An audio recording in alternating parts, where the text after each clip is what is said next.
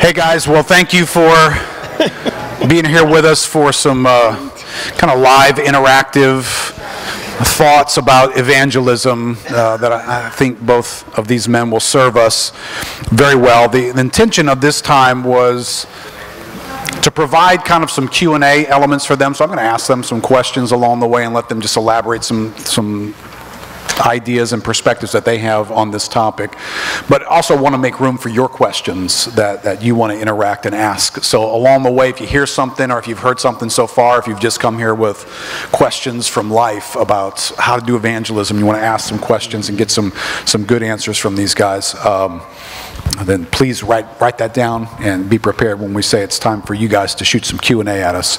All right, you've already met Jim, and if you're from New Orleans, you know who Frank is. If you're not from New Orleans, Frank Loria is one of the elders in New Orleans, and he leads our Alpha program, and he leads that program because he would be our resident evangelist, that God is just using him to equip us to do evangelism, but he's like Jim, he's very much appreciated man. Man, you brought your whole fan club. Yeah. You brought your fan club. No, he just paid him. He paid him before the meeting. All right, here's how I want to start this off, because one of the things that I want us to hear from these men is everyday examples that are accessible for us. Evangelism can be, I think many Christians would say, one of the harder things that we do. And yet these guys are going to have examples that are accessible. They're examples of relating to people that ended up having an impact or created an opportunity for the gospel, and they've trusted that is going to produce an impact at some point later in life. So here's how I want to start this off. I want to ask Frank to read a couple of letters. This is a sovereign setup that God arranged for the timing of these letters to come when they did in the last couple of weeks, and for this conference to be happening right now, and for Frank to be participating in it as one of the guys speaking. So he will give you the reference for why these letters are meaningful and what they are. I graduated from LSU in the summer of 1978 without a job, and got married 3 weeks later. And I was going to this little funky Assembly of God church. It was an X-rated movie theater that had become a church. It was a church on Sundays, and so while we were there, it was a very small church, and we would take prayer requests at the end, and one of the guys was a coach and a teacher at a small high school in the suburbs of New Orleans, and he said, you know, we're really praying for a science teacher and a coach. Well, I didn't listen to the science teacher part, but the coach part, you had me on that. So I told him about it, talked to him about it, interviewed, and they were desperate. They were truly desperate. And they hired me, and I am convinced the students knew more about the science I was teaching them than I knew. And actually, during those classes, I would even somehow bring them the gospel. So in the middle of a science class, I could just break off into teaching something out of the Gospels. It was crazy. And then I asked the school if they would allow me to do a Bible study in the gym. And they said, sure. And so started having a Bible study in the gym. And 5 kids, 10 kids, 15 kids, every day, kids would come into the gym and they would listen to the gospel. And the school ended up closing the next year, ran out of money, ended up closing, and the kids were dispersed, and I got another job in the recruiting world that I have been in since 1979. But have had the opportunity to stay in touch with some of those kids and watch them grow up, and it's been a lot of fun as well. So that was about 40 years ago. Well, in early December, I got a postcard, or a little thank you card out of nowhere. Had no return address, And I'd just like to read it to you, if I can without crying. That's awesome. It says, Dear Frank, I can do that without my glasses. You may not remember me, but I'm Patty Breakout Bergeron. I was one of your students at Kehoe. Kehoe was the name of the school. My sister Mary was there also, along with a few of my brothers at one time. Anyways, I don't know why she added an S to anyways. I'm writing to tell you, you've been the most influential person in my life. Because of you, I became a Christian. And because of you, my children all know the Lord. That's amazing. Yesterday, I visited a nursing home. While I was there, we sang praise and worship songs. I asked the Lord, how did I get here? Just then, the song, I'll Fly Away, came on.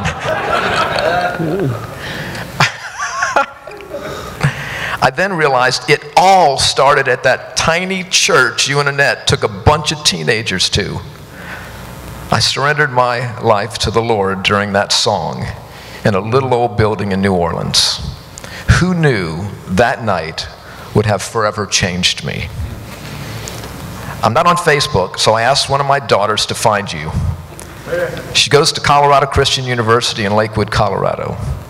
See, Frank, you've touched generations. That's amazing. Thank you for being so brave. You were so young, too. All is well with me. I've been married 35 years, and we have 6 children and 5 grandchildren. Hug Annette for me. Much love, Patty. That's amazing. Then 2 weeks later comes another card from her sister, Mary. Dear Frank and Annette, my sister Patty and I were talking about how deep the seeds you planted in our hearts and the great harvest that has come from them. I know you received a card from her as well. My husband of 35 years and I are living in Colorado. We attend a Bible church, have attended one for the past 18 years, and have raised our 2 sons up in the Word. Our oldest attends Wheaton College in Illinois, and our youngest is at Colorado State University. They both love the Lord. I met my husband at Campus Crusade 36 years ago at LSU. So anyway, my boys know the names Frank and Annette very well. I'm an art teacher, and I believe God is using that to be the light and spread His word. God bless you both. I know how deep seeds can grow, and I believe in God's perfect time they will grow into strong oaks. Love, Mary. That's amazing. So, what can I say more than that? Yeah.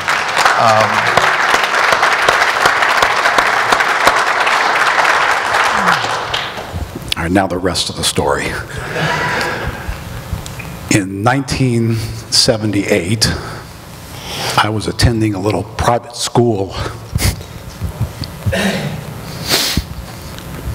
My dad took me out of one private school, sent me to Rummel High School in New Orleans, knowing that that little private school wasn't going to last. It was going to run out of money.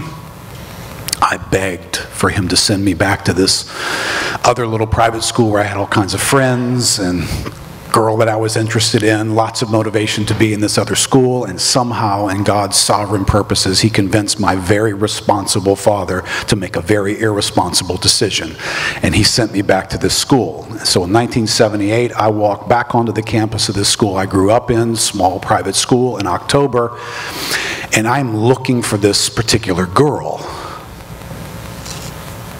She just happens to be the girl who sent the first letter to him that he just read.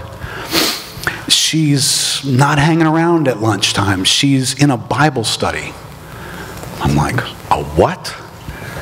Yeah, she goes to this Bible study that one of the coaches does during the lunch hour. I wasn't interested in the Bible, but I was interested in her, and if she's there, I'll go. So I come walking in to this Bible study. There's 6 or 8 kids sitting in there listening to Frank ask questions about the Bible, and I sit down at the bottom of the bleachers in the gym, and something that he said just my eyes and my curiosity just was opened. I had never thought about that way. And so shortly after that, I found a Bible, started reading a Bible in October of 1978. Is some of this stuff saying, is this true? I've never heard some of this. Read a Bible for a few months. In February of 1979, Frank, who now had been my coach, I played football and basketball for him in the school, invites me and these other guys at this lunchtime Bible study to go to church. There's a movie, I think, that was being shown at this former X-rated theater. It was not an X-rated movie. It was not a good movie, and was not a theologically sound movie either. But it was an opportunity for us to hear the gospel, and I responded to the gospel in February of 1979, and was saved. And I wanted to highlight something about this story before Frank got these letters in the mail. Because, here's a reality that you don't know anything about this story, and it's likely it could never have even come to your attention. But I've been serving a church in Lakeview since 1993 as a pastor. I've been the senior pastor there since 1997. I became a part of Sovereign Grace, and many of you would only know me because I'm a part of Sovereign Grace and I come visit your churches as a regional leader. But what you wouldn't have known about that story was that story got started by a guy who just asked, could I do a Bible study at lunchtime? And if kids want to come, great. If they don't want to come, that's up to them. But would you let me do that? And it was just a guy who took the initiative to find an opportunity to tell somebody about Christ. And to hear, the first girl was a girl I was chasing. The second girl was my date to my senior prom, Mary. To hear what God has done in their lives for the rest of their lives. I haven't been in touch with them since high school.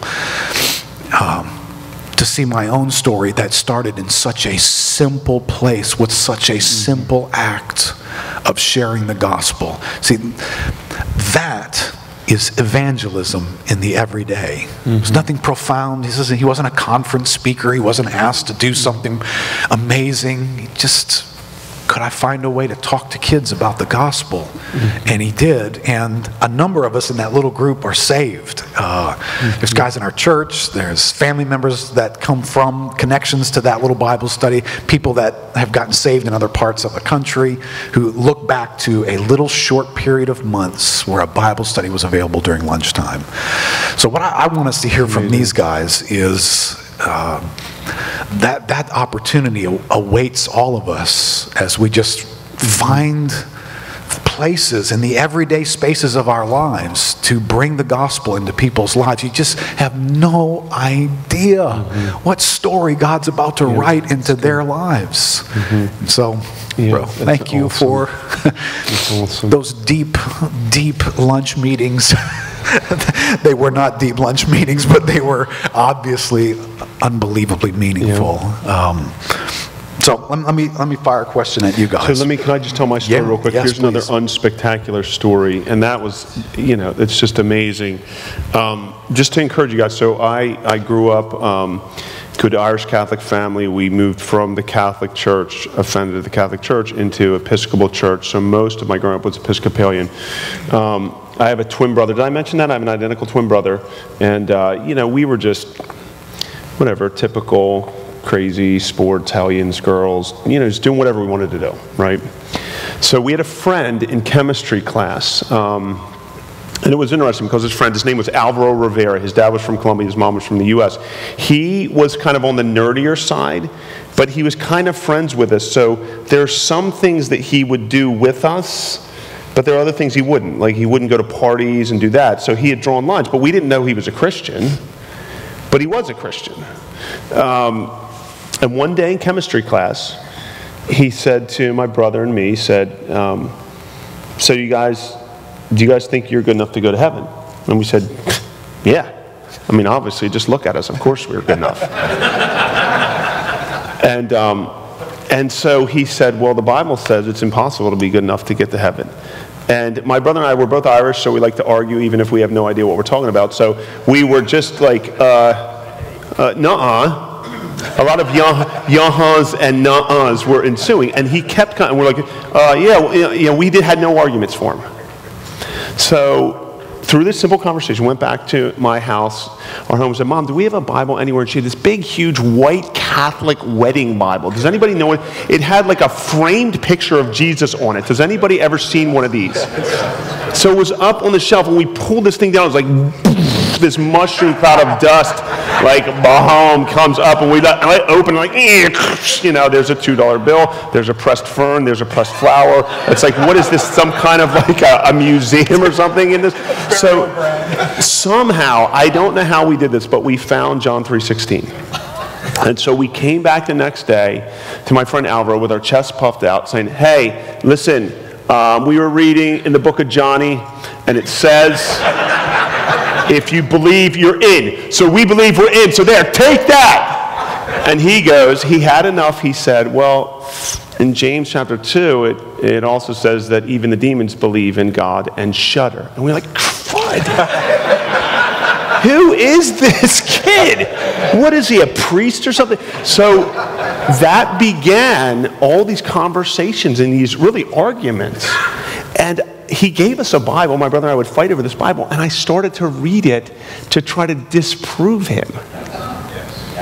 And God, through that, we would have conversations with his mom. They were part of the Baptist church, and she would answer our questions. And then I went away to college, and I would read the Bible every single night. My freshman year, I'd read from midnight to 1 in the morning. And then the second semester, my classes were a little later. I'd read from 1 in the morning to 2 in the morning. So I read the whole Bible in like 2.5 months. While I was partying, while I was doing all these things, but I was reading the Bible, and God used that to save my life. And this is what I often wonder. We were friends with Alvaro for a while, for maybe like a couple years, 1.5 years, 2 years. What made him say something? Why all of a sudden did he start this conversation with us? Was he at a seminar, a retreat like this? Did his pastor do a message and challenge his congregation to speak up for the gospel? I don't know. But I'll tell you what, God used that to save me, and he saved my brother, who's also a pastor in Sovereign Grace. And God has used us to reach many people, just to declare the gospel. You don't know what, and this is the thing. Alvaro would have left the conversation thinking this: boy, that was a disaster. Oh my goodness, those those twins, all they do is, they have no idea what they're talking about, right? He could have, his evaluation of those, probably the first couple months of conversation was, this is going nowhere. These guys are so arrogant and pig-headed. I can't get anything through to these guys. But the Lord used it. You never know. So I love what Frank reading. You never know. Even just that conversation. Do you guys think you're going to go to heaven? And God can use it. So never underestimate what God can do, even if it seems like it didn't go well. You may have planted a seed that God's going to water and bring forth great fruit. You guys, I think, Jim, I don't know you, obviously. I know Frank for many years. I don't know the details of what your day-to-day looks like. But I think anybody who does know you would say the same thing that those who know Frank would say. Evangelism characterizes your life. It is a feature on the landscape of who you are. If somebody is engaging you, they're going to bump into that. How did that take shape?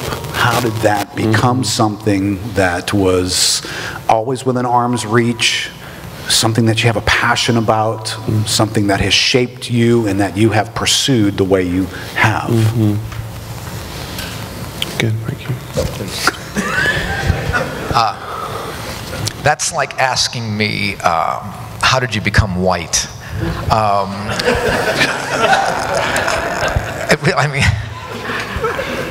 I can just remember from the day after surrendering my life to Christ, I'm talking to people about Jesus. And it's like, you're not doing that? You're a Christian and you're not doing that? So I don't mean to make fun of the question. It's just, look, I chicken out of sharing the gospel with people more than I power in.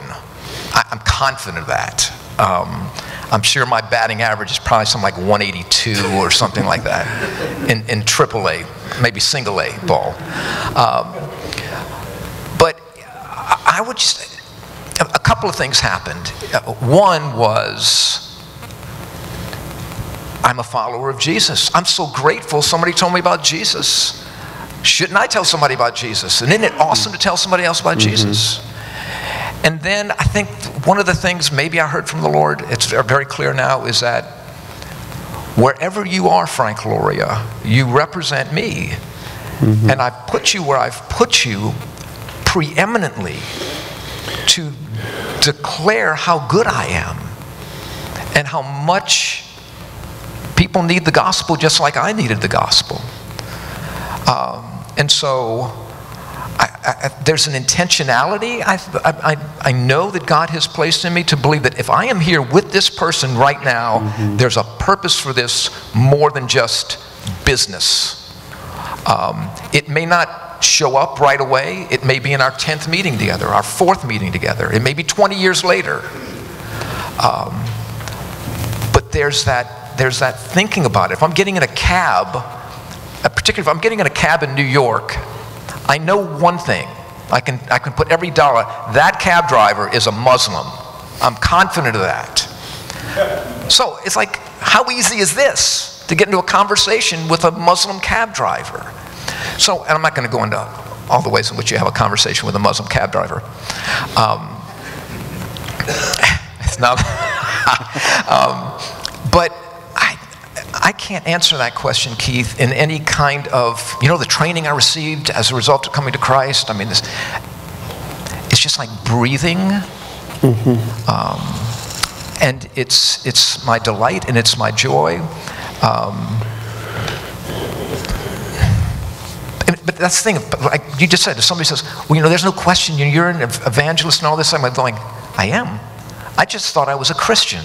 And I don't really even try to identify myself. If Jesus lives in me, he was a pretty good evangelist. And if for me to live as Christ, then shouldn't evangelism happen in some form or fashion? Maybe not the way Keith, or maybe Jim, or maybe somebody else, or Billy Graham, but there should be that heart that's coming forward. So I don't know the answer to that question. Well, maybe Jim does. Let's ask Jim. Anybody else want to volunteer to be on the panel who's got some answers? Yeah, I think it's a great question. Let me say something a little bit on kind of the opposite side of what Frank is saying, because I think that evangelism is hard for most people. It's not natural. It's the hardest area of the Christian life. It's the scariest area of the Christian life. It's the only area that can really get you persecuted and killed. Most other things that we do as Christians are not going to be scary. So there's pain involved. There's a pain line, a threshold that you have to cross. And there's a difference. I want to kind of free you up a little bit here. There's a difference between the calling that everyone has to reach out with the gospel. I couldn't agree with Frank more. If you're a follower of Christ, you're called by God to help other people become followers of Christ. There's no such thing as someone who's following Christ not helping someone else to become a follower of Christ. So we're called to do evangelism. That's different than an evangelist. An evangelist is somebody like Frank, like me, that's not only sharing the gospel, but also equipping others to share the gospel.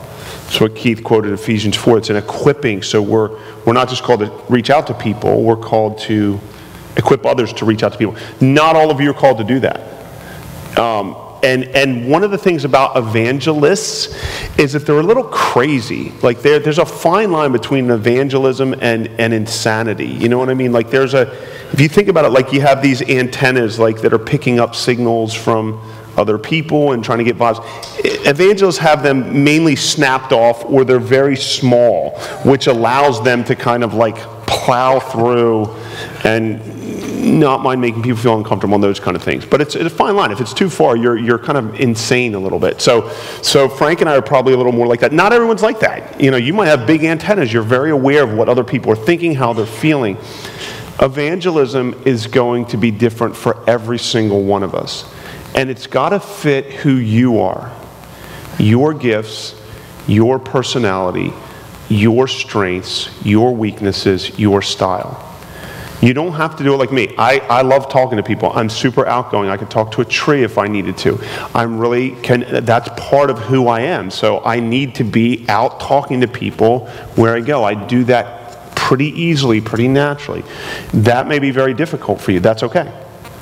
But you got to figure out, how am I going to do this? What does that look like for me, with who I am, my gifts, my abilities, strengths, and weaknesses? It does not have to look, and that's the problem. A lot of times you think, okay, is this, we're all going to go door to door now? We have to do direct evangelism. We have to use tracts. No. You have to figure out, how am I going to reach the people that God's placed in my life? And use who you are to do that. All right, well, speaking for the rest of us in the room, except for, I know a few people that are in the room would seem to press past the discomfort level. Why is this so hard? What are we bumping into when we go to do evangelism that makes wheels lock up and something of an aversion rise up in our hearts? What is it that we're going to have to face this reality? We're going to have to get past that. And I'm going to talk about that tomorrow a good deal in the message in Acts. It's fear. It's just fear. We just care about what people think, right? It's just fear. I like how this author Rico Tice talks about this in a book called Honest Evangelism. There's a pain line in evangelism, okay? So years ago, another guy named Tom Rainier did a survey, and he found that only 5% of Americans are openly hostile to Christianity. 5% are really openly hostile, okay? Now, it feels a lot bigger than that, doesn't it? Doesn't it feel like, I would have said 50% of Americans are openly hostile. He did an extensive survey, but our fears make that much bigger, right? So it's like, it feels like everyone, every librarian, they are openly hostile to Christianity. And the monster grows in our minds. The fear can grow. So what happens is that, let's say that you're out sharing the gospel, you're in a seminar like this, or you're here on a weekend, you just like, okay, that does it. You kind of work yourself up, you drink a Monster Energy drink, you do some jumping jacks, I'm going to share the gospel, you pump yourself up, you go and you share the gospel. Well, in this scenario, you share with people, and some people are open, and then you finally hit that openly hostile person, right? You hit somebody like my brother and me. Doesn't go well, it's an argument, it ends well, and then this is what we think. So you experience some pain, pushback, persecution, and then this is what we think. I should have never done that. That didn't go very well. Why am I doing this? Thinking that for somebody like Frank or me that all those conversations go well. Well, no, it's not. There's going to be opposition to this message. What has encouraged me the most in evangelism is the fact that what we're called to do is not convert people. It's only God can save and convert and regenerate. We're simply called to share a message. And so in some ways, evangelism is fail-proof. So our job is just to share the gospel. We cannot control the results, the reaction, any of that, right?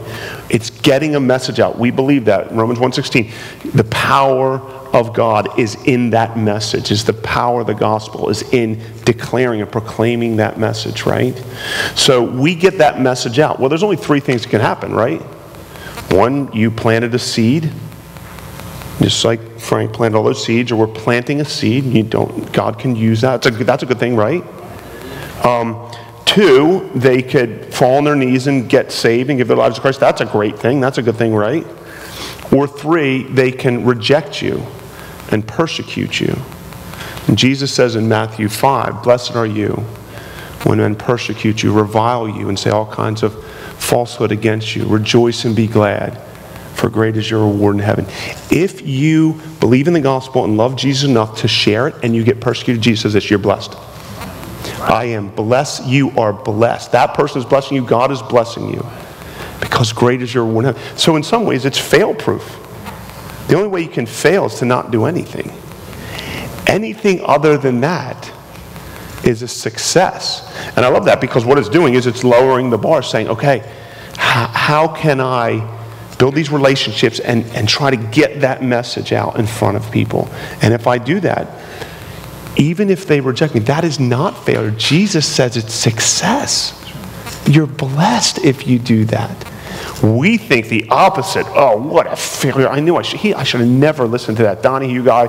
I just need to keep, I'm doing more damage than good here. And we just allow that fear to grind us down into submission where we don't say anything. And so I think that's what it is. But I don't know, Frank, what are your thoughts?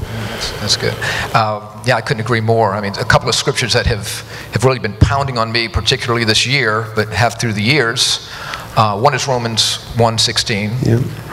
For I'm not ashamed of the gospel of Christ, for it is the power of God to all who believe. Well, if I am ashamed of it, what does it say? I don't know what the power of God is.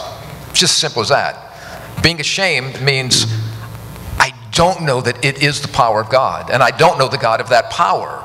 And so much of it is what Keith's message was last night. If I'm going, I better be coming. And while I'm going, I better be coming. And while I'm coming, I better be going. And it's not, okay, I got it. Now, okay, let me make sure I rehearse this perfectly well to get it right. And so this 1 Corinthians 3 passage, I share this with I own a small business, and all of them have become Christians. If they want to keep their job, they become Christians. And so, not exactly, but I've used the 1 Corinthians 3 passage in terms of sales. One plants, another waters. It's God who brings an increase. And so I've said, don't sell them, just tell them. And tell them again and again and again, and as often as you can. So I have a friend I went to high school with. I wish he were here to tell the story, but he would probably throw F-bombs through the whole thing, but even though he's a believer today. And the first time I talked to this man about Jesus, if you knew him, and Keith's gotten to know him, you know the reaction I got. It's like, please, no. And then we got together again, and I probably met with that man, I don't know how many times, over the course of 25 years. I got a phone call at like 2 in the morning. It was right after Hurricane Gustav. And he basically said, I'm ready. I'm ready. I had another high school friend that I would just have lunch with, and we'd get together, and I'm not thinking, oh, I blew that. I probably did think that I blew that, but they're hearing it anyway, and they're still getting together with me for lunch anyway. And some have gotten smart, and they will not accept my lunch invitation. But he was going through a difficult time in his life, and having the chance to share with him. And he called me up after lunch we had together, and he said, he used a curse word, and then he said, that blanking airplane analogy. Well, I gave him an analogy that had to do with, you don't fly the plane. God puts you in first class. He flies the plane. You just trust him to get you from here to there now. Stop flying the plane. And so we had lunch a little bit later, and he's still walking with the Lord today. It's very exciting. And he just out of nowhere, we're having lunch, he says, you know what took me so long to give my life to Christ? And I'm ready for this. I can't wait. I mean, this is more fodder that I'm going to be able to use at an alpha course or whatever. He said, you. Oh, no. So I put my pen down, and I said, what do you mean? He said, I was afraid I was going to have to become like you.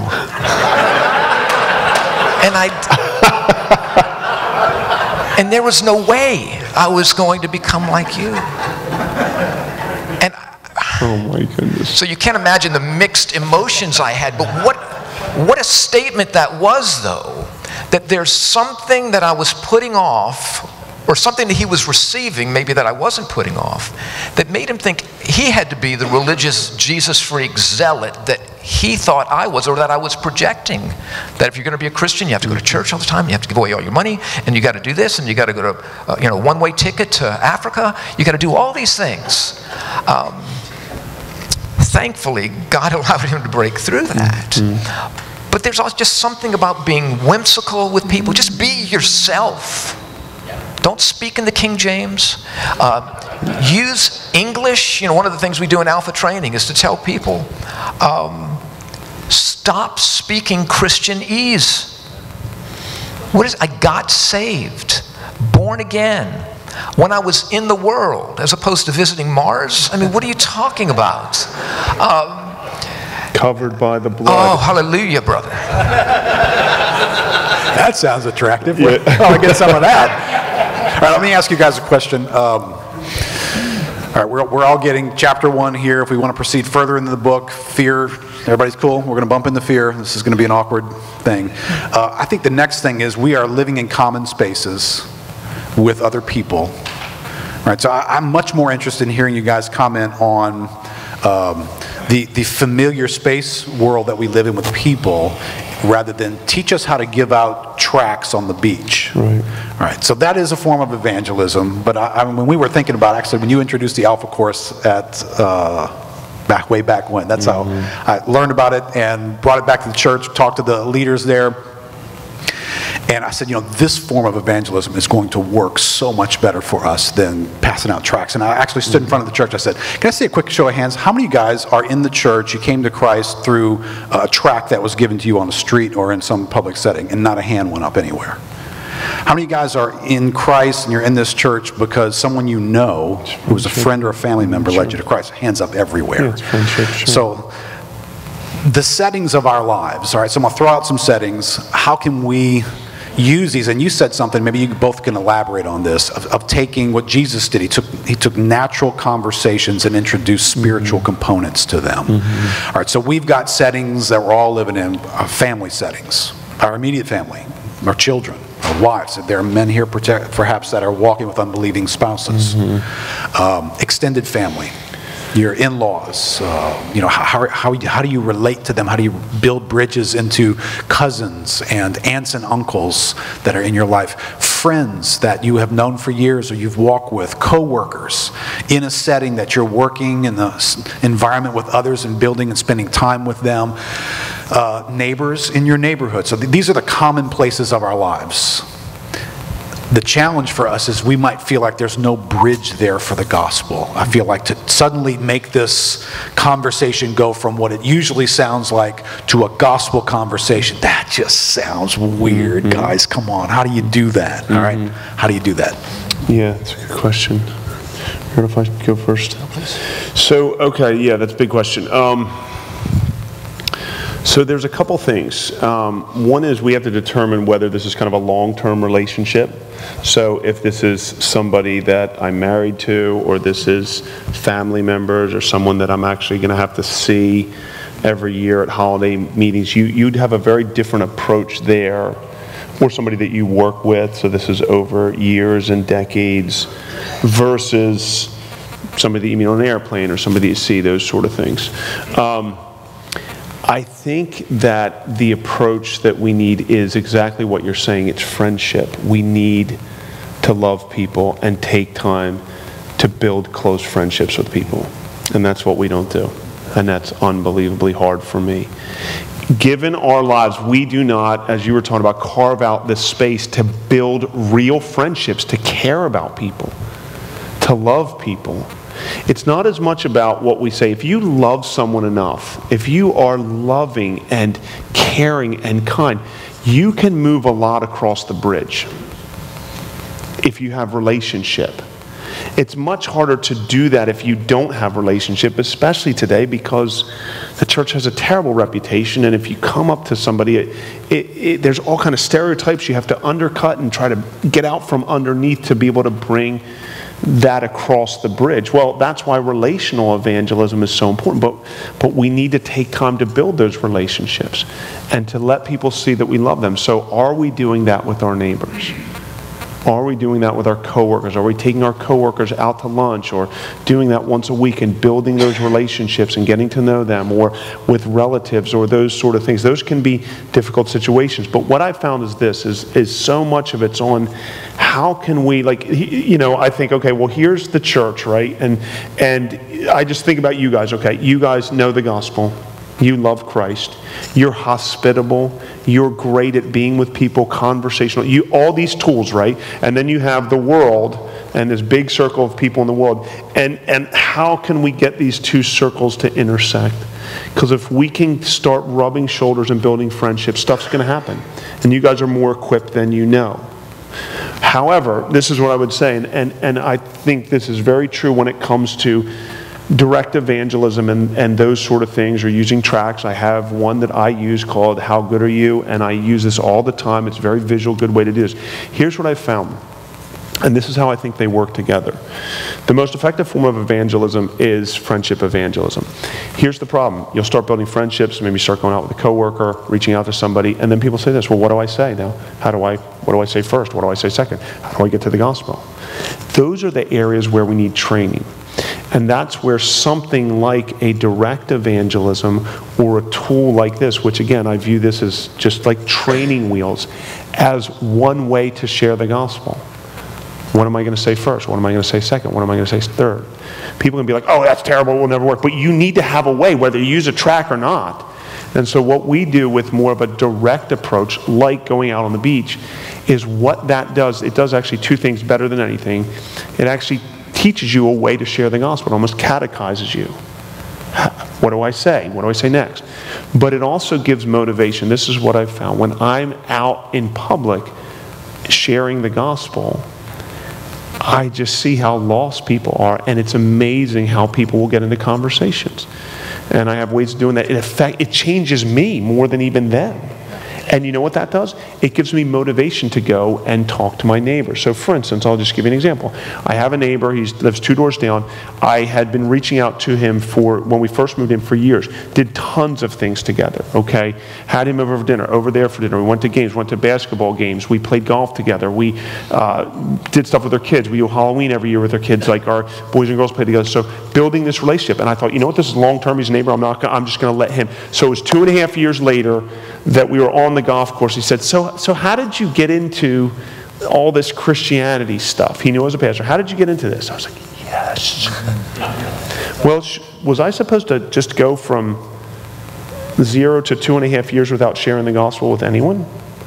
No. So I would also try to reach out to people that I don't know and be friendly, try to add, hey, do you go to church in the area? And I might be working that while working this relational thing. Do you see? You can actually do both. You don't have to be like, I only do one or the other. I think both of them have a certain role, and I found one really helps to motivate me in those relationships and think, I can't just be a friend. I have to try to get into conversations about the gospel. So thoughts on that, Frank? It's very exhaustive. There's no question the issue is relationships. There has to be trust. I have to look at that person as a person, not a project. He's not the next notch on my belt. Yeah. That I really care about him. And the way we can often show people that we care about them is not plowing them over with the gospel. They may know that you're a Christian already. Maybe they don't, but I've found in conversations I'll have, whether they're business conversations or personal conversations with people that are not believers, I will ask them 1,000,000 questions about themselves. That's good. 1,000,000 questions about themselves. Before they ask me one question, I give them the chance to ask one question about me. Not that I'm opposed to that, but I want to know them, and I want them to know that I want to know them. I want them to, that's interesting because, when you said that, it made me think about this. Maybe that could be helpful. So I'm entering into their lives. And I'm not doing. It's not a tactic. It's I care for them. And so the more I get to know them, the more we interact, the more trust there is. I'm not waiting for them to ask the secret, the question that please ask me that question.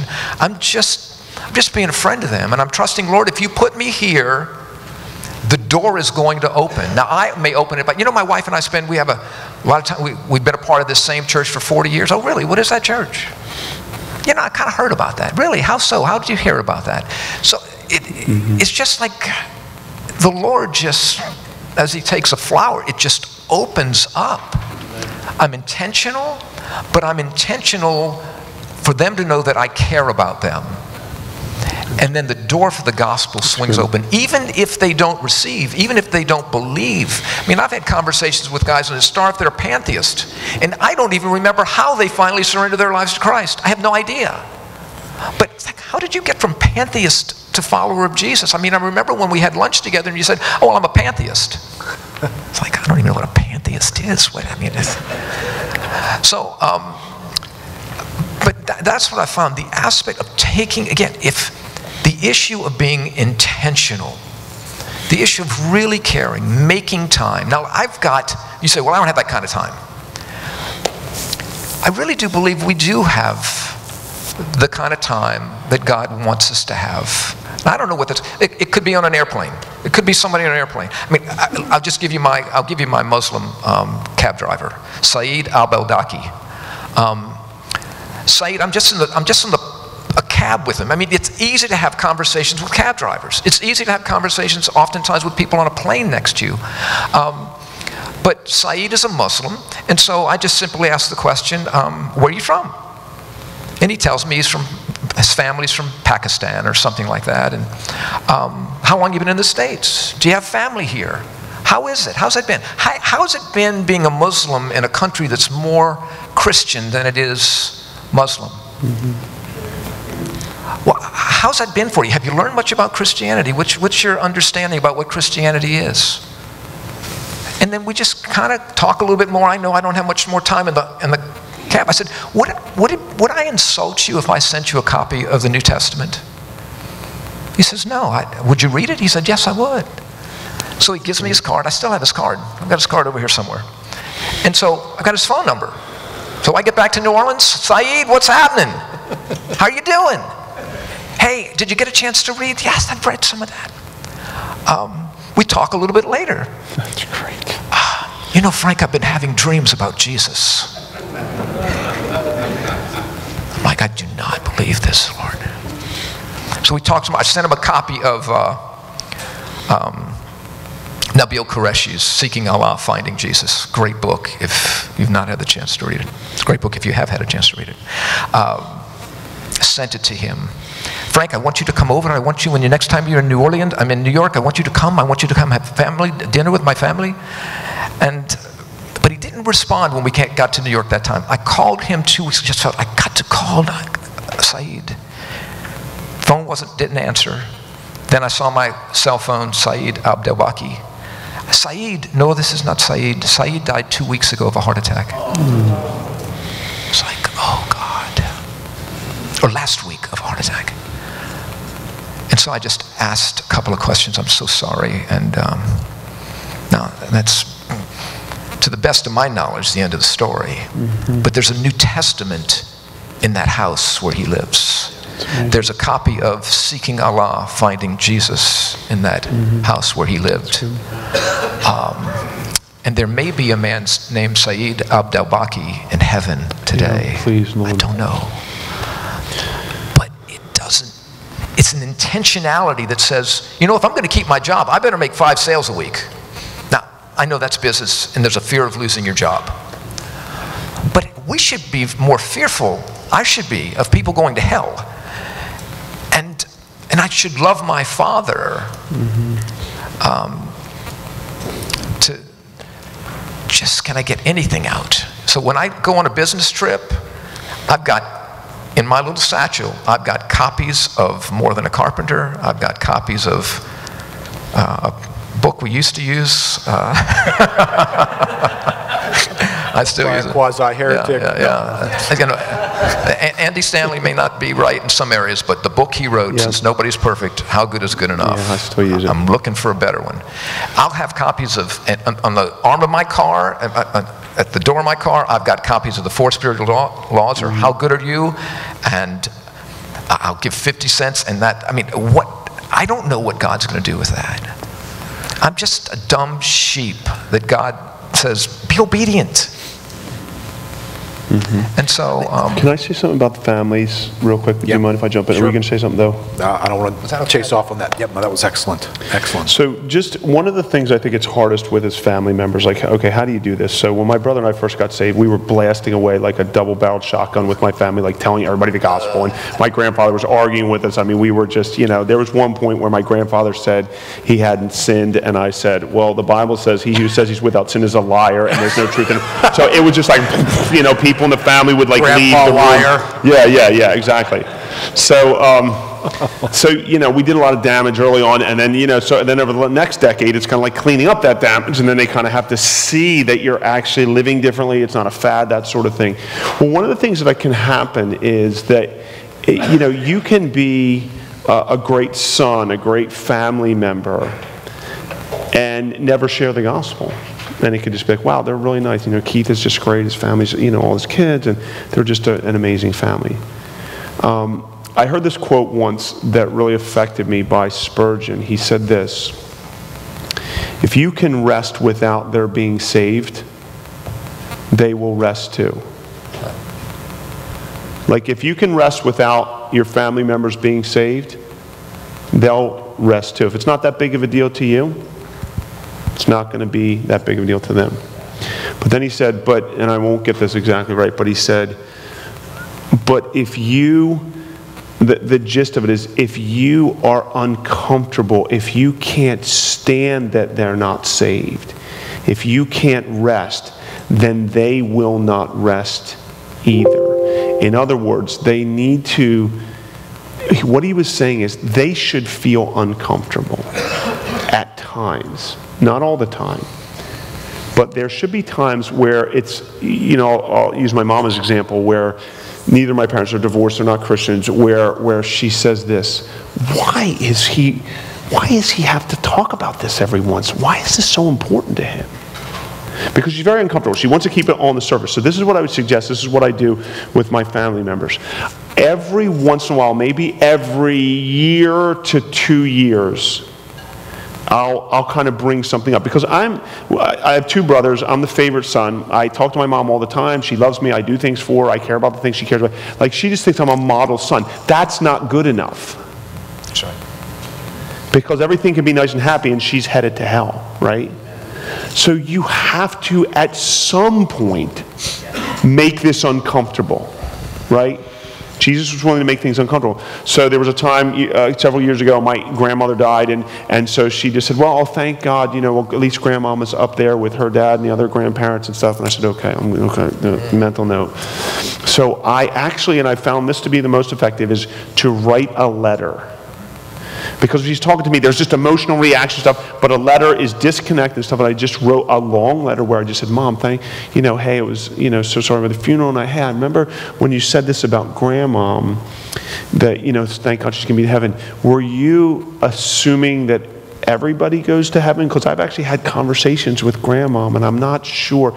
And so I went into this conversation, and I actually talked about that, and I talked about a conversation that I had with her dad, which I shouldn't have, because that kind of hooked her, the fact that her dad might not be in it. So, I wrote this 2-page letter, but the goal of that is to stir it up a little bit. Okay, so that she can't just be comfortable. So she's in bed at night going, why is this so important to him? Well, it is important to him. Because we can't rest, guys. So I know that's hard to do. I have found that an email or letter can be the most helpful, and then you can come back around to it. Or, as Frank's saying, say, hey, I was really thinking about you when I read this book, and I thought it could be helpful, and send it to him. So you have a little distance between yourself and that letter or that book. And then you can find, hey, did you get a chance to read that, Mom? What did you think about what I said? I didn't want to offend you, but this was really important to me. And you just always put it in love. I love you so much, and I want you to be with Christ. And she'll be uncomfortable. That's okay. Sometimes. You can't have that every time you're with them, but you need to do that periodically. Does that make sense? Good. That's good. One of the things I think both of you guys have highlighted is in these common spaces to create a communication of care. And I don't want to overcomplicate this, but I do want to want this to provide genuine help to folks. So the easiest thing you've heard these guys say is get a tract, put it in your pocket, and have the courage to pull it out and give it to people. Okay, that's the easiest thing you've heard said. As a pastor, let me introduce you to something in you that's getting in the way. You don't seem like you care about people. And here's how I can tell whether you care about somebody. And Frank, I think, said it, and I've been with Jim just long enough to know this guy cares about people. I heard people who rode over in the car with him highlighted this. If you never ask me any questions, I never get the sense that you care about me. All right, so I know this because I'm a people person. I study people, so I can be in a setting. If I'm in a setting with pastors, sometimes, because I'm a question asker, I'm going to drown you in questions. By the time we're done, I'm going to know everything I can possibly know about you because I want to figure out how to care for you. I'm amazed sometimes at guys, even pastors sometimes, who I never hear them ask a question. Mm-hmm. If you don't inquire about people, you don't communicate care. If all you do is tell people things and tell people things and tell people things, you care about having an audience. You care about people knowing who you are. But until you'll be quiet and take up their life and be interested in their life, so to spend 2.5 years caring for a neighbor, making time to play golf, I'm sure inquiring and asking questions and figuring out who that person is, that communicates care, and that should be sincere. I mean, that should just be sincerely who we are. If these folks never respond to the gospel, we don't have this mentality that says, I care about you if you respond to the gospel. Yeah, right. I care about you, period. Right. And my deep prayer for you is that you would respond to the gospel. So let me just ask you this, and you walk away from this conference this week, and if you want to move in this direction, do you ask questions when you're with people? Because if you don't, people don't feel your sense of care when you interact with them. They only feel like you're selling them something. You've got an agenda. Yeah. And we're in their life. These common spaces should feature care in them and not just information in them. So I think that's one of the things that makes these guys so effective is they communicate care. All right, let me get into the philosophy a little bit of church, the church world, doing evangelism. How many guys were saved before 1990? You saved before 1990.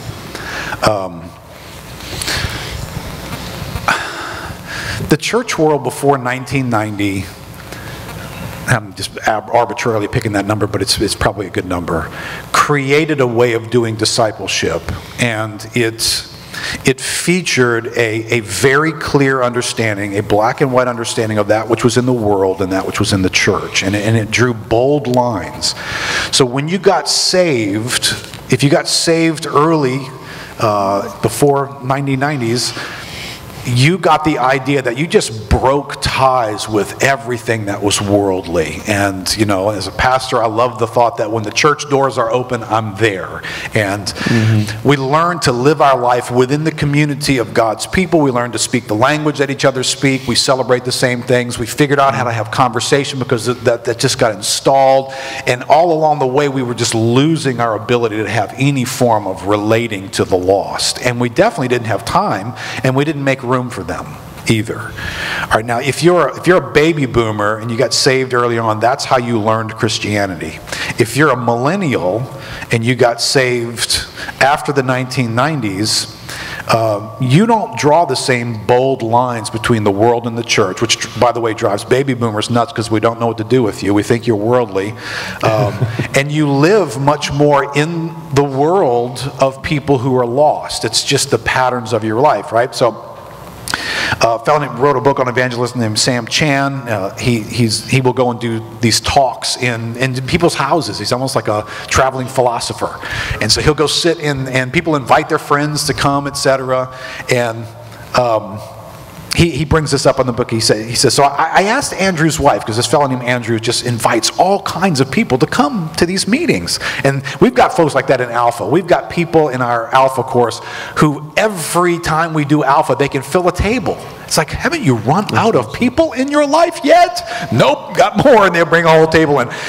So he says, so I asked Andrew's wife what was going on.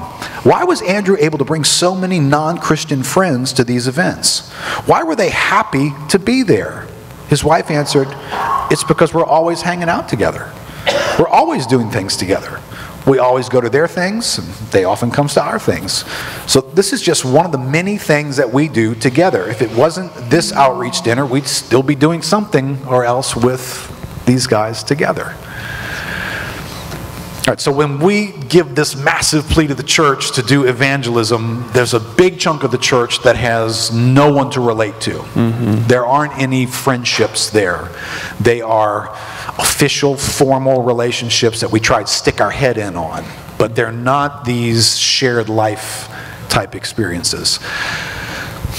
How do we manage that? We're building churches that are going to feel a certain way. How do we manage that we create lives that can do evangelism, but that can also do church? Because we're called to be a community together as well. So, yeah, that's a big question too. Yeah, so I don't think our danger is doing too much church. I mean, I don't think that our danger is we're going to spend too much time with the lost or build those relations. Our danger is the other side, that the church is going to consume Christians. We're always around Christians in fellowship and small groups and youth groups, and that we kind of consume our lives. That's more of our danger. So that's how the evangelist, by the way, answers that question. Yeah. The pastor who doesn't see you very often in your small groups answers it different than what he just said. He thinks you're hanging out with your worldly friends too much. But go ahead, Jim. And we're still praying for you, Keith. Yeah. We're still praying for you. Jim, could you get up here and help me? Can I get a pastor up here to help these evangelists? So yeah, I think that finding ways to build those relationships is one of the hardest things. And so I read a book, it was really good, it's called The Art of Neighboring. And it's kind of like, well, who do I start with? And it's like, well, how about your actual neighbors? God's placed you there for a reason. Like, well, who is my neighbor? How about the person that lives next door to you? And so part of that, it can be hard to do that, like to break the ice and build those relationships. But the whole book is basically about just having your neighbors over, doing a block party, having a barbecue. We did this years ago with our neighborhood. We just went around and had a little flyer and went to 8 of our neighbors, and 7 of them came, and they thought it was the most amazing thing ever that we initiated this. And Christians are used to these kinds of things. Like, we have hospitality, we have people in our homes. This is foreign for people, and so this is not easy. But you have to make a concerted effort to say, we're going to get to know our neighbors. We're going to invite someone over for a barbecue. We're going to invite somebody over for dinner. We're going to invite somebody over for a game, and just break the ice and begin to build that relationship. If we can do that, if you can do that one thing, and then at work, this is what I would say. Figure out who that person is, maybe that's friendly or somebody you talk to, and just say, hey, do you want to go to lunch on Friday? And just start lunches on Friday and just start saying, hey, why don't we go out? And you don't have to have any agenda, just get to know them, spend time with them. Somebody else says, hey, we're going out to lunch Friday, you want to join us? And just, if you can begin to build those relationships, stuff is going to happen. I believe it's just a matter of us taking the time, and that's the hardest thing for us. You guys are great at relationships. You're fun, you're funny, you're hospitable, you're generous. You guys got this, and you know the gospel. The gospel is in you guys. And so it's just, again, how do we get these two circles together? So I think about who God has placed in your life. Those around you, your neighbors, unsaved family members, co-workers. Those are the people that God wants us to befriend. And if we can do that, stuff's going to happen. It really is that simple. I don't know why we make it so hard, is that if I think that God has intentionally placed me at 252 Sharon Drive, I work at 110 Veterans Boulevard, a 5-story building, I exercise at Heritage Fitness Center, and I frequent a place called Pacino's Coffee Shop. It's really funny because I spent so much time at this local coffee shop that over the course of, I think, the last 3 years, my office staff, as a Christmas gift, has given me like $1,000 gift card to Pacino's.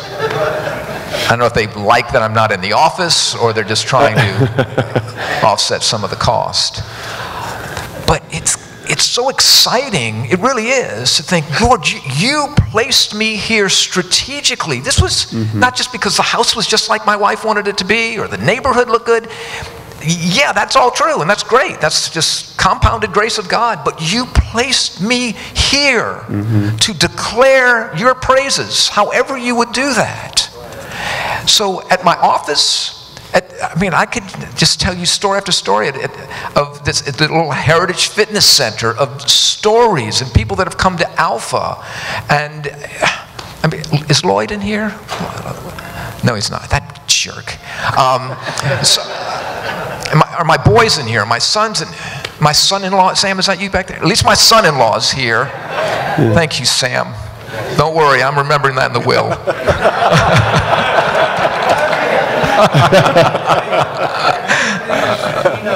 Yeah, that's right. If my first thought can become, and again, I think it's a matter of prayer. Pray the Lord of the harvest to send forth laborers into his harvest field. When you pray that prayer, just set a mirror in front of you, because we are the answer to that prayer. Lord, send Jim, send Keith, send Ray, send Joe. No. I think, how many of us pray that prayer? I mean, it's crazy. It's right there. The Lord said, pray the Lord of the harvest to send. How do you want me to pray, Lord? Have you read Matthew 9 lately? Luke 10. Pray the Lord of the harvest to send forth laborers into harvest. The laborers are, the harvest is plentiful, but the laborers are few. I'm not going to be not one of those few. And so I really believe it's, whether we talk about the antenna or whatever, if the Spirit of God lives in me, and he does, and he lives in you, and he does, we have received power. Because the Holy Spirit has come upon us to do what? To be my witnesses. I mean, I got that scripture memorized. I don't live it very well, but I got that thing memorized. I have received. I don't have to say you will receive power when the Spirit comes upon you. I have received power because the Holy Spirit has come upon me for this purpose. Amen. To be a walking, talking, living, breathing billboard of the only name that has been given to men whereby they must be saved. Yep, amen. Whether God saves them or not, that's his deal. Whether I go to them or not, that's my deal. Let me ask one more question. We're going to go back as churches. Pastors are going to go back and seek to invigorate this into our setting. A lot of what you guys have shared would highlight the activity of individual evangelism. But there's a dimension of evangelism that is community bound. It's connected to the church, and so we do corporate evangelism. Variety of settings that we have for corporate activity. So Sunday mornings are a setting where our churches gather. Our small groups are a setting where believers are gathered. We use Alpha. You guys do the Bridge course, where we gather people into this setting. And one of the things, it may not be the only thing we're doing in those settings, but one of the things is evangelism that we're doing in that setting. We're not always featuring that. Maybe Sunday morning doesn't feature that in certain ways. But individually, we are also corporately connected. So how can we make the best use of that partnership between the corporate church that does evangelism and the individual who's seeking to do evangelism? I'm actually going to talk about that tomorrow, especially the corporate, the impact of Sunday mornings evangelistically. So that's part of my message in Acts that I'll talk about. But the one thing I'll say just about this is that our corporate witness is really important. So do you know what I mean by corporate witness? It's when we're gathered together as a body, we are testifying together to the power of the gospel. So, for instance, let's say Keith is reaching out to his neighbor. Well, his neighbor can always just write him off. He's just a good guy, he's just, I don't know, he comes from good stock. he drinks good water, whatever. He just has nice kids, I don't know. So, but they can write Keith off as an exception. When they come to church and they see a group of people that are like Keith and whose lives have been transformed and are full of joy, and they see young people worshiping the Lord, well, they have to sit up and take notice. They can't write it off anymore. That's the effect of corporate witness. We see it in the Bridge course. That's our alpha all the time. So when people come to Bridge, some of them don't care about the message, but they see all these people who are serving them, and they see the way that we love one another, the relationships that we have, like the leaders in the groups, and they see our love for each other, and they say, something's different about this place. They may not care about the message that's being said, but that corporate witness gets their attention. So that's why it's helpful to not just be kind of like one-on-one, as Keith is saying, but to see them in these settings where there are other Christians around, so that they can say, they can't just write you off as the exception. So I'll talk more about that tomorrow on Sunday morning, but I think that corporate witness is very important. You'll hear even in some evangelism books that idea of belonging before believing, which means you got to get them into things, let them see the church, get them into the church, get them into small groups, get them into things. I don't always think that's necessary. I don't think your small groups have to be evangelistic. Unless there's lots of unbelievers coming, then I think your small group should be evangelistic. But if it's not, I think, though, getting non-Christians around Christians is really important, and God can use that. And I've seen God use that to change people's lives and get them to listen to the gospel, and God saves them. Just when you ask that question, it just pops into my brain is John 17. And this is toward the end of the chapter in the 22nd verse. It says, "In the glory," Jesus praying to his Father, "the glory which you've given me, I have given to them, that they may be one, just as we are one. I and them, you and me, that they may be perfected in unity." Because so we get this corporate statement that Jesus is giving them, that they may be perfected in unity. Why? And this is what Jesus tells us: that the world may know that you did send me and did love them even as you love me. So there's this amazing element of unity. Now, I think of Genesis 11. The Lord comes down. Babel is happening. Let's look and see what they're doing. And the Lord says this, because if they're successful in doing what they're doing, do you remember what the scripture says? Nothing will be impossible for them. I'm going, nothing will be impossible for them. As the unbeliever comes together in unity, building some stupid, futile effort to take over heaven, or what they're trying to do. But I was thinking, if for the unbeliever, nothing would be impossible in that setting, what could happen? Yeah, that's a good point. In the community of believers, sharing the word so that the world would know that you did send me and love them, Father, even in the same way, just as you loved me. What excites me so much about Alpha is I see that verse being on display. I see the Lord Jesus' conversation with his Father right before he goes to the cross. That conversation, that prayer, that communication being answered in the community of believers as we come together with gifts of hospitality, as we come together with gifts of washing dishes, as we come together with serving gifts of all types. And we see that unity on display. I believe the power of the gospel and the fruit of what we see at Lakeview through the Alpha course is the unity of believers, the power of the unity of believers. And so that's just didn't get much more exciting than that. All right, guys, I am going to leave just a couple of minutes here for questions. So if you guys had thought about a question, you want to come up to the microphone right there and ask it. We're going to take about 10 minutes or so before we run out of time to do that. So, Charlie, you can come up and ask it if you want.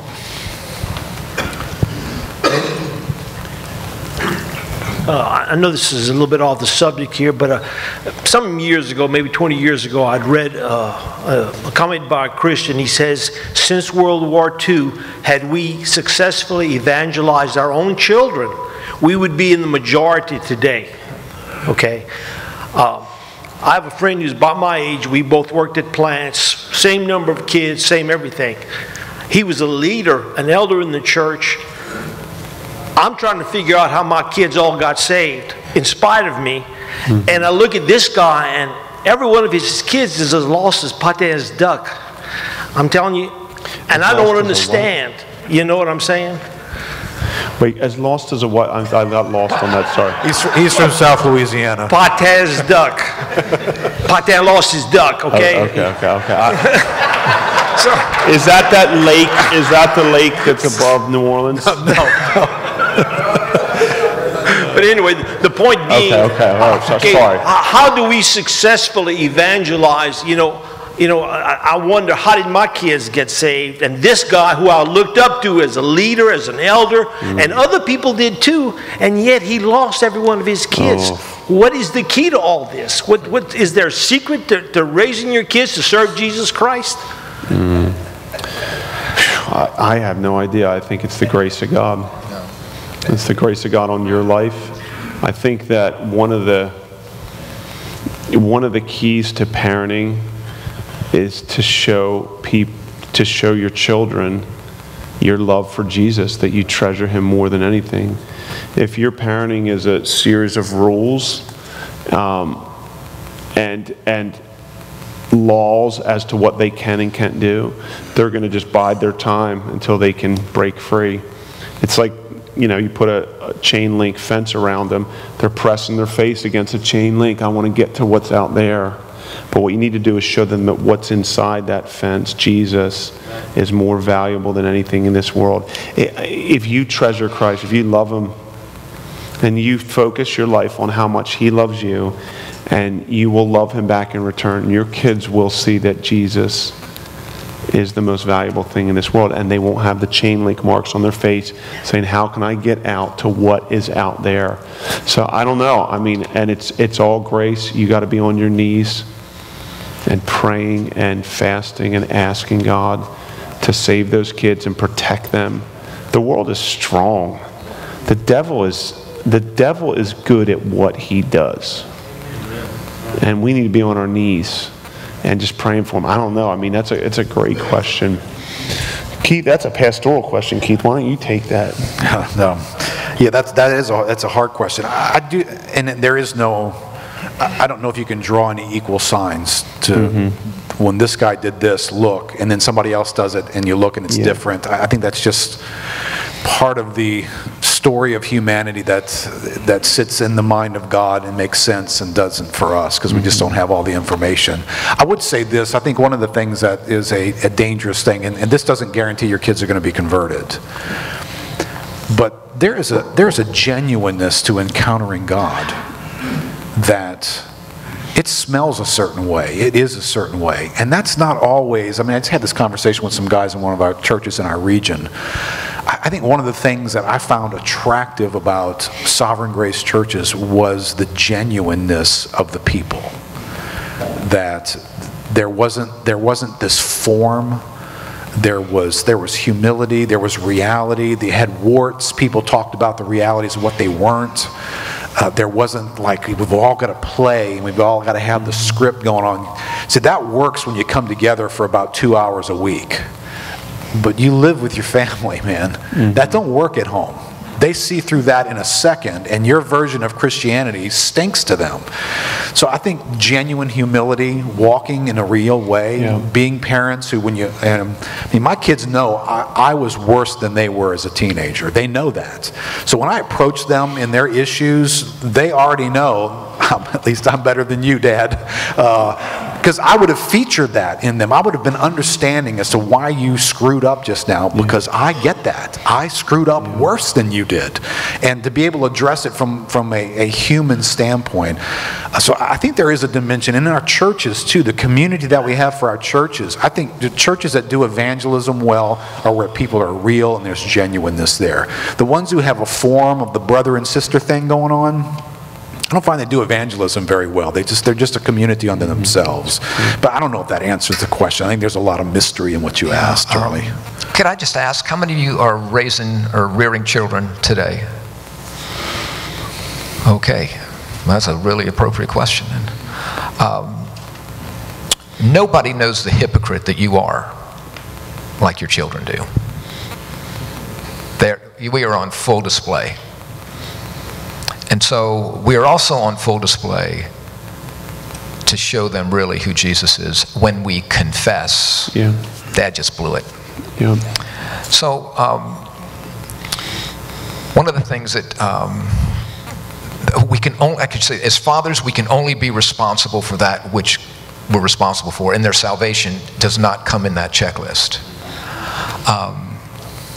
I remember James Dobson said once, I've heard this 40 years ago, probably close to 40 years ago. He says, the greatest teaching or the greatest gift you can ever give your children is to love their mother.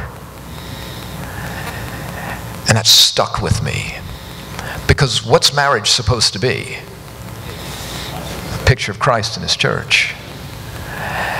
And so that, public displays of affection, which the kids always, when they were smaller, tried to wheedle their way between Annette and me, and it's just so great. Praying with them before night, sharing with them the testimonies of what God has done. I mean, one of the greatest testimonies, I don't know if David and Paul remember this, but praying with them one night, it was a Wednesday night, and just as we prayed every night, one of the things I'd pray Ephesians 1:17 through 19 over them every night. But we were praying for our family. That night I'm praying for my grandfather, my dad's father, for whom I was named, Frank. And man, that night the power of God came upon the three of us as we're praying. Now, David's 7, Paul's 5. And the next morning I have a breakfast meeting, and I am, the guy doesn't show up. I drive to his house. He's still there. He's still at home, sleeping it off. And I said, not sleeping it off like he was drunk the night before, but he was, and I said, and I remember the words I said, Lord, what does wisdom say that I do? And I heard the Lord say, I thought it was the Lord saying, you go to the hospital. So I went to the hospital because my 90-year-old grandfather had just had surgery, hip surgery. The doctor said, your grandfather's got the heartbeat of a healthy 60-year-old man. I said, that's great. But what we had prayed that Wednesday night is that God, we bind death.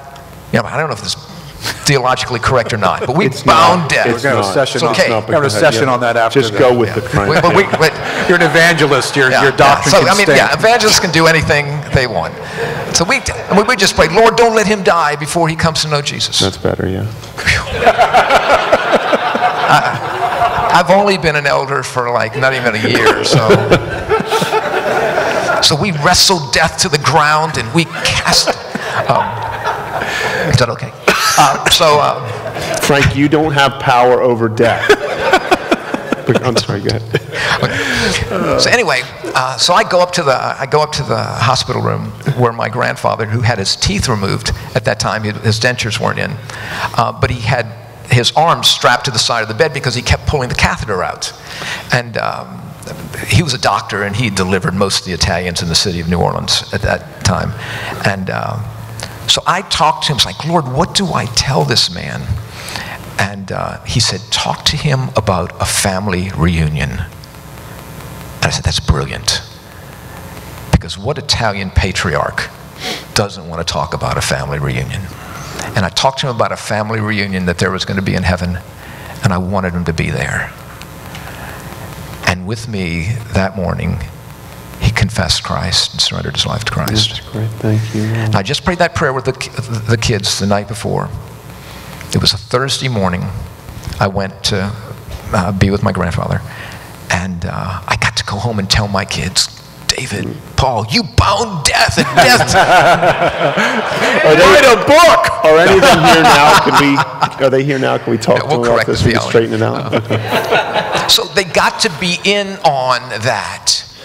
And do you know what happened 48 hours later? Their grandfather died. Completely as a shock to all the medical professionals. But what had happened to him was that night, my uncle, another doctor, went to his bedside, and he noticed, and he told me this later, my uncle did. He was the librarian to me, my uncle.